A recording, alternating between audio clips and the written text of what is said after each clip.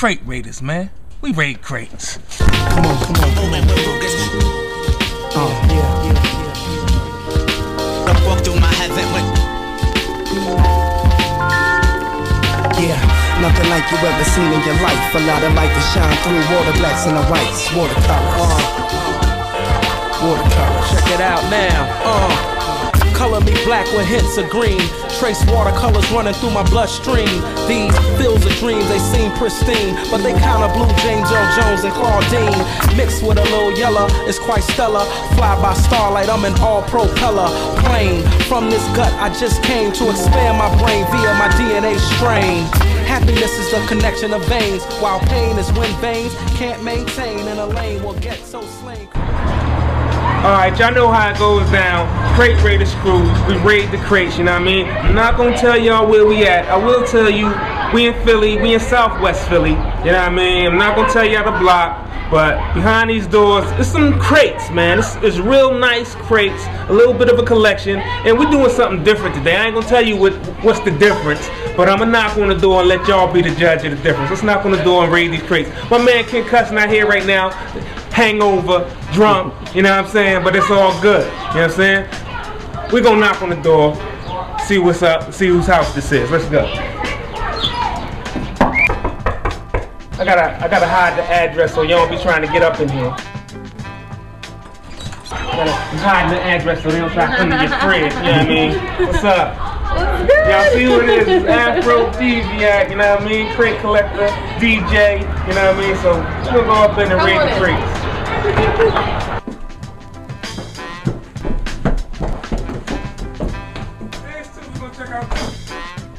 So, we're here once again, Crate Raiderz style. Y'all know how it goes down. Introduce yourself to the people one time for the people that don't know, for the ignorant, you know what I mean? My name is Djs AfroDJiak. Alright. What I came here to do and what we do is we crate raid, you know what I mean? Okay. We come and we want to see you as a collector or you as a DJ, right. What you consider your top 3 pieces. Okay. Let's start with piece number 1. Alright. Piece number 1. Alright. Let's clean up the ghetto. PIR, Philadelphia International Radio. Okay. I'm sorry, Records. Right. I'm so used to radio. Right. And I met King Gamble not too long ago, and I had the honor of hearing him talk about this album and how it came together. And I came across this album in a record store for less than the price that's listed on there, and I was like, this is a come up. Yes, that's a real come up. So this is just it has more of an emotional feel to me because you know, Clean Up the Ghetto. He really put this project together to put out a message to people about, you know, how he wanted them to live. And if you know anything about King Gamble, right, he has lived with that, you know, message himself. He's bought property in Philadelphia. He's, you know, made first-time home buyers out of people, you know.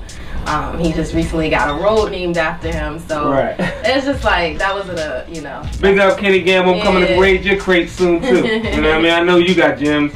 And now, did you know about this album ahead of time? Like, or no, I didn't. And a lot of albums get me like this. I was compelled by the photo on the front. I'm like, who's this little girl sitting on these steps in this pretty white ass dress and his dirty steps around her? Right. A lot of times the album covers be ill and you don't even know what it is until you pick it up. Exactly. Especially the older joints, because you know it's either an ill photo or ill artwork. Right. You know, like really intense artwork. I gotta find one of those for you. Oh yeah. Let's talk about this. So when you came across it, you liked the photo and you picked it up. Yeah. And you checked it out. Yeah. How long have you had this?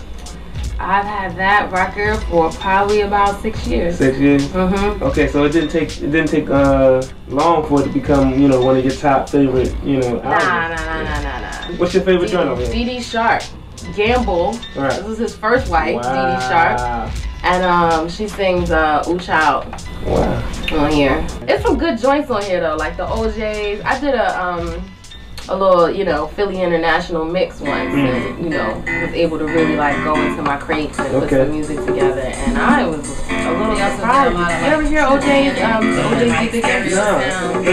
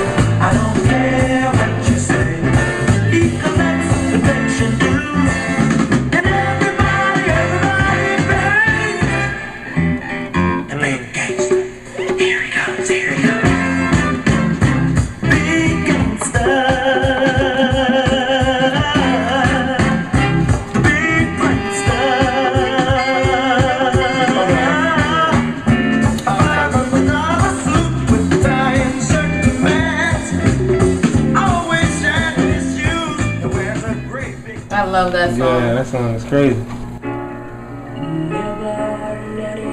This isn't as simple as the other words. Once you found it, never let it go. Let it go.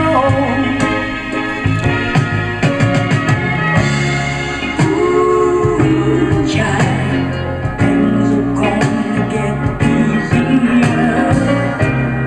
Ooh, things will It's crazy hearing other people's interpretations. just Like seeing somebody else paint things. People paint the same things. things will get brighter. Get it together. I learned about Archie Bell off of this record. Oh, Archie Bell. That's And the boy. drills. Yeah. Yeah. So we got a little Lou Rawls on here. Yeah. That's why I said it's a who's who of Philly International. Yeah. Harold Melvin, you know what I mean? Exactly. Intruders, you know what I mean? Exactly. I want to reach behind the Mumia joint and pull Okay. out something. Okay. Let me see. You want to do that? Yeah, let me just pull out something and see what it is. You know what I mean? See what catch my eye. Oh, that might have been a good one. Yeah, I just you know how to Oh man, this is a covers great be one. crazy, This is yeah. a great one. Alright, so we're gonna talk about this Yeah, let's one. talk about it. This Covers catch my eye, you know. This is the Savannah band, right? So tell me about this. Yeah, there's a joint on here. There's also the well, that's the Djs La Femme, Right, and right, he did right. Djs La and then Sunshower, also the girl, the John. Okay. She had an album called I think like Arula or Arula or something like that, and Okay. she sampled the Sunshowers on there. Now, how long you had this? Oh man, see this is a tricky one because this one was something that I got in like a bundle of other records. Right. I would say, you know, again, close to 10 years ago. I started doing this brunch where I would bring out my vinyl and play like just random stuff while people sat and ate. So I started kind of like digging through my own records. Right, you know what I just mean? to find out what you had. See? Yeah, Exactly. so I came across this and I found the sample and then found the Sunshower sample and I was like, how did I not know I had this? So Now, how did you get into DJing and digging and collecting? well, the two are different to me. Right, right. You know what I mean? I used to coach a dance team, and so I used to take all of our little tapes to a DJ, and I'd be Okay. like, all right, I want this 15 seconds and then stop, and then I want this 30 Okay. seconds and then stop. So you know, do direct this. then. So You yeah, might I as well was do it yourself. Exactly. So once I met a DJ and was able to really connect with him, Okay. he took me under his wing, showed me what he knew, and then I got my own equipment, and it was a wrap from there. Okay. And I was, you know, always looking for records, and there was this big flea market, and they had record vendors out there. And these kids, and I met them, I started talking with them, I like bought like maybe $20 in records, you know, like $2 records, $2 records. Right. And so then I overheard them, you know, like, yeah, we about to pack it up, you know what I mean? Where you want to take this stuff? We should probably just drop it off at the Salvation Army. What? Like, these are tables of records, and you about to take this, like, yeah, we didn't sell as much as we thought we would, so we just gonna drop the rest. I was like, yo, I live right around the corner, so if you gonna drop the rest of this at Salvation Army, I will take this. Yeah. And so he, you know, my poor landlord allowed me to stack like boxes and boxes and boxes of records in the hallway. So how many you know, these tables, you know, how many crates would you say they were about to, you know, give away? Oh man, that's where I got most of my collection from. I would say it was probably about 50 crates. Wow. Yeah. That's crazy. Yeah, I came up on that free. Wow. Yeah, that's how I got most of my wax, and then from there it just became like, you know, this thing. I already had some of this stuff at home, so whenever I would go somewhere, you know, whether I'm traveling, if I'm in Miami, if I'm in Boston, wherever I am, I'm like, where's the record store? Right. And so, you know, even if it's a mom and pop joint, even if it's a huge commercial joint, you know, wherever I am, I gotta pick up some vinyl. Let's get into your second piece. My second piece, this is a fairly new piece. Okay. Sharon Jones and the Dap Kings. Mm. Yeah, Sharon Jones is like. Look, Elle, she like, don't test me. Yeah. You know what I'm saying? It's like, this should look like this is real right here. You know what I'm saying? This is real soul, a real, you know, real, I've learned the hard way. You know what I mean? Look at it. It's real. I picked up this in Miami. at this record store, and this woman just has like this incredible soulful voice, like she's just straight out of like 63 or something. You know what I mean? Right. And she plays with this band of white boys, the Dap Kings, and like the energy that they all bring together is just amazing. So what's your joint off of that? Or is it oh man, she has like bad joints on here. Mama Don't Like My Man. You know what I mean? Like look. The first, you know, quote unquote instances of the woman's point of view. You know what I mean? Yeah, exactly. Like, Mama Don't Like My Man. Mama Don't Like My Man. Window Shopping is a good one. Okay. I Learned the Hard Way. Let's see. I Learned the Hard Way. The title track. Okay. Something told me inside that your love was untrue. Something told me inside. Something told me inside. You said, girl, it's alright. I would never hurt you. You said, girl, it's alright. You said, girl, it's alright. Just to be by your side, I would have thought you were staying. Just to be by your side. Just to be by your side. Now it hurts me inside. Just to hear your name, just to hear your name. I learned the hard way that to love is cool. I learned the hard way, baby. You're fool. That's crazy right there. That sounds. Oh, mama, mama, mama, why you don't like my man? Oh, mama, mama, mama, why can't you understand? You say he's rough around the edges. He don't always act right. Back and all of that. But when we're all alone, don't you know he treats me right? Now loving him could be so easy. Loving him could be so easy. But mama don't like my man. No, she don't like my man. Alright, so And it's got the old school back. Do you remember these records that, you know, very simple back. Like, it's just listed, you know, the song, black and white, you know, very like traditional. Right. I could even say, look, see? Yeah, exactly. You know what I'm saying? Yeah. I want to pull another one out the shelf. Okay, do it. Pull another one out the shelf. I want to pull another one though. Okay, you can move any John. So we're gonna talk about this. We're gonna talk about how long you've had that. This is great. Hey, that's what I'm saying. You know what I'm saying? And the thing about it, hold on, let me hold it up. You know what I'm saying? Crazy, right? Now the thing about it, they got the watermelon, but they knew not to have the black kids eating the watermelon. Give us a white girl. You know what I'm saying? Because that'd have been too much having that. You know what I'm saying? Put that over there with her, that'd be like, no. Yeah. Like, give her the hot dogs. I've had this for probably about 4 years. Alright. I did specialty buy this. You did? Yeah. I feel a little embarrassed. No, that's good. That's good money right there. Because I just bought a Captain Kangaroo record. Okay, word, yeah.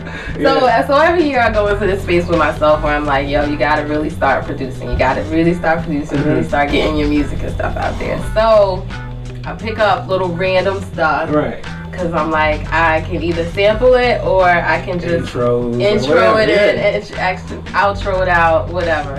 I really liked going back to the artwork. Like this is, you know, all illustrated. Exactly. So bright colors, you know, definitely illustrated penmanship. Right. You know, the black people or the people look like caricatures almost, you know. Exactly. And it really seems like it was drawn for that specific era. Like you look at the hats and, you know, the hairstyles and, you know, all of that. Exactly. So, even Big Bird got a fro. yeah, man, Big Bird got a fro and it's detailed like everywhere. I'm gonna grab one more before we get to your third one. Oh, Brothers Johnson. Brothers Johnson. I really remember this record from being younger. And my mom talking about Strawberry Letter 23. And then recently I discovered Shuggie Otis, who was the original, you know, writer of that song. So yeah, that's been nice too. Quincy Jones, another Quincy Jones production. And then these dudes' outfits, like let's not like let's not front, like it's there, you know what I mean? It's there. It's like what? You know what I'm saying? Got a button buttoned down, you know what I'm saying, to the flying in the wind. You know, like you gotta love it. Get into that third piece. The third piece? Or second? It's the third piece. Yeah. Third piece. And this compelling photo. Otis Redding, the Soul album. Classic. And this has been one of my favorites even since before Ye and Jay sampled. And this woman is just beautiful. She's like stunning. She got this head wrap, you know, going over. It's very like that would have drove me, you know, to pick it up and listen to it. Even if it didn't have Otis' name on it. So what's your cutoff of there? I like cigarettes and coffee. Cigarettes and coffee? Cause I do. I like it. Every find out every one of your favorite songs got some hidden meaning. Mama don't like my boyfriend. Cigarettes and coffee. I have related to that before. I was like, well, Mom, he's great. Like, no, leave that nigga alone. So, Treat Her Right is also a good one on here. 634-5789. I like the title of that, but that's not really my cigarettes and coffee. This is one of the joints you can honestly just put on and let it roll. You'll be cool. It's early in the morning. About 1:45. I'm sitting here talking with my baby over cigarettes and coffee. And to tell you that, dog, I've been so satisfied. Honey, since I've met you, baby, since I've met you, days that I've been around.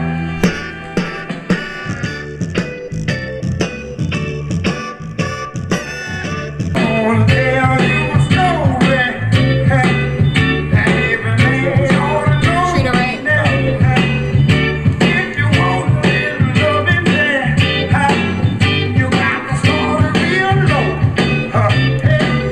Now if you just treat her right, she'll love you tonight. Treat Her Right, she'll love you tonight. That's all it takes.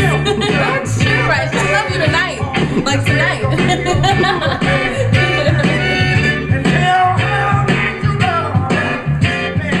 Now, this is a question I have for you right here. Every time you go out, you find something that you want, but do you have a list in your head? No, never. You know, no? Never. You don't have a. Do you have a list of things that you want? I do have one record that I want, and it's a hip hop record. It's a Philly hip hop record. It's by the P Brothers. The P Brothers? Yeah, and it's one of them records that, like, you know, it was made, but it never saw the light of day. Okay. And so they made like 100 copies of it, and I think that about what era? What year? This was like, you know, maybe 2 years before Schoolie D dropped his first record. So like 80. Right. P Brothers. So I want that. Like that's a part of like Philly history. Yeah. There was only so many made, and it was P Brothers. Yeah, I see it. This is my first time in them, and you know, I listened to a lot of Philly hip hop, and I thought I knew pretty much, at least heard about everybody from Philly. Right. Alright, so yeah, I told you it's one of the things that was made, but it never really saw the light of day because of some label stuff. Ah, okay. So if you don't have a list that you want besides the P Brothers, right? When you go out and you look for records, how do you get that feeling that says I'm taking this home and listen to it right now? Right. Is it the picture? You know, what is it? What is it about? Sometimes it's the artwork. A lot of times it's the artwork on the album.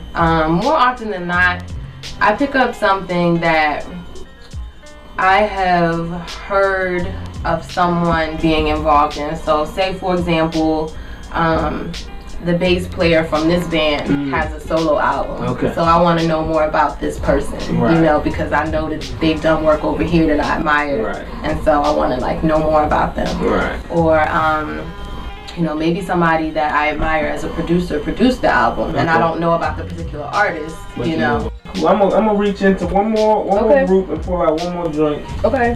Let's do something on the bottom. On the bottom, alright. Well, since I dig the roots and I'm from Philly, I'm digging the roots. Wild Pitch. Alright, let's see what that is. Alright, so tell me about that joint right there. This right here is the OC Time's Up. Oh wow. Yeah. Single. Yeah. This is probably one of the first pieces of vinyl I bought, honestly. Cause you an OC fan? Like, I was an OC fan, yeah. And when I first started DJing, I was really very much into trying to bring classic music and into classic hip hop into the modern music and mesh them together well. So this was definitely one of the first joints I bought. It's probably like nice and worn out. Yeah. On it. But it's used. Yeah. It's not worn, it's used. Right, used. So yeah, Time's Up. One of my favorite joints. You lack the minerals, the vitamins, iron, and the niacin. You know what I'm saying? Like, who did niacin? Right. Yeah. All right. So Afro, I appreciate you giving us this time. Oh, absolutely. This was fun. Yeah, it's a fun aspect, and it's fun for me too because to get like I said, a woman's perspective, and not only a woman's perspective, but a person who knows their music's perspective. Right. You know what I'm saying? So you got into it, like right on the edge of before, you know, things went from wax to digital, right. Serato, you know, the table. What made you get into keeping it? Well, see, at that point in my career, which I'm really grateful for, but I couldn't afford to, you know, buy all that shit. You know, when it came to like, I remember sitting in my living room with a musician. And him showing me his MacBook, you know, I'm like, yo, I'll never be able to do that. Never be able to afford a MacBook. Right. And you got to get the Serato. And all I had was my turntables and a shitty mixer. You know what I'm saying? And so that's what I used. I practiced on it. I worked on getting my chops up. I listened to records. I listened to music. So it just became like this relationship I created with my vinyl. You know, once I came up on all of this vinyl, I was just like. It was my new thing. I did not watch TV in my apartment. There was pretty much no TV in my apartment. So it was all about music. I was one of those people, if you came over to visit, I'm throwing on a record, we're gonna chill, we're gonna smoke something, we're gonna talk, you know, and we're gonna really get to have this experience together. You were gonna really build with me and listen to some music. And so with all of that becoming like such a big part of my experience and bonding with people, like I couldn't let this go. This has to be a part of how I'm living from here on out. You know how we get down, man. Your boy Cook, my man Jazz behind the camera, my man DJ King Cut's drunk from last night and couldn't get up, but it's all good. You know what I mean? Peace.